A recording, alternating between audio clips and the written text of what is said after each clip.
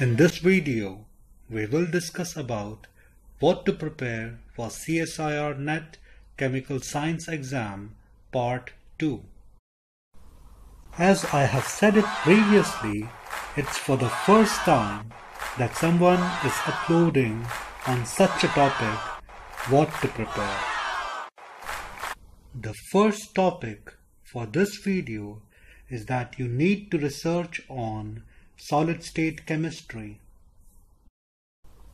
It is very important as 3 to 4 questions is based on this topic. Under solid-state chemistry, we need to study Bragg lattice. A superb video has been uploaded on this channel on how to memorize the Bragg lattices. We need to understand the applications of Bragg's equation, that is n lambda is equal to 2d sine theta. Check for the formula for interplanar distances, Schottky defect, Frenkel defect, F-center formation, metal excess and deficiency defect.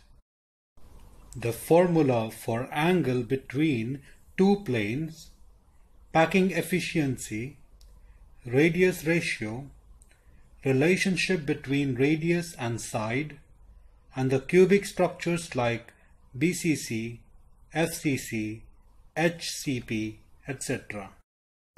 Very soon I will prepare a video on each of these topics.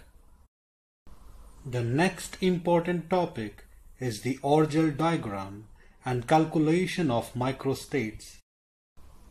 95% of the time, NET exam will have a question on Orgel diagram. We need to study the Orgel diagram for D2, D3, D4, D5, D6, D7, D8 and D9 metals.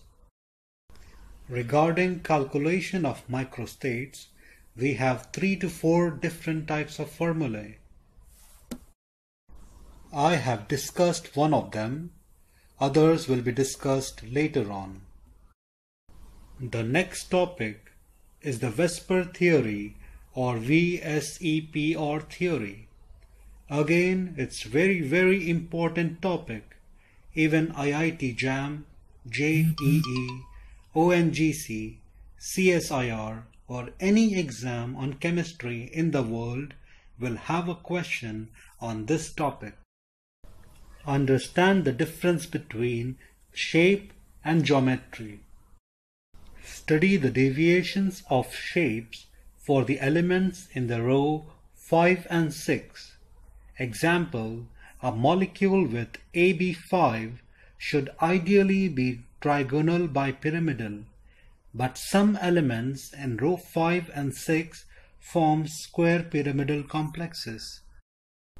The next topic is the trans effect, although seldomly asked, but it's important topic. I hope you like this video and leave a comment below, and don't forget to subscribe. Thank you.